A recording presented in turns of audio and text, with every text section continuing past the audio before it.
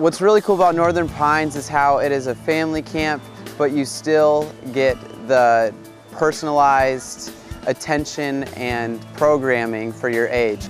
The junior hires are packed from morning till night.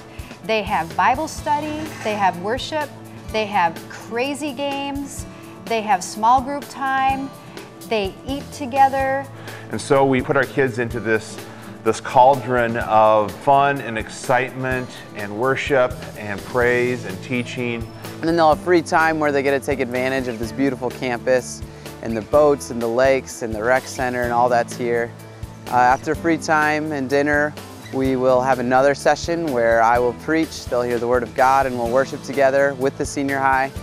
A lot of times those junior hires just are having so much fun and hanging out, they may just want to be together. We believe one of the most important things that happens for teenagers is that they develop a network of mentors and peers who also love Jesus and can be a sounding board for them as they go through those adolescent years.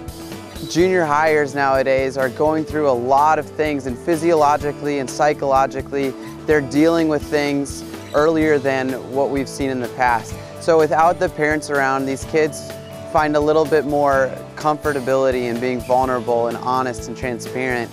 And one of our priorities is to make sure that we have enough staff so that during our small group times, our junior hires are about a 5-to-1 staff ratio, which is really a good ratio. We still have Family Day and we have intergenerational worship, so we still emphasize the value of family and growing in your faith with your family, but receiving the programming and the attention that is only possible apart from your family.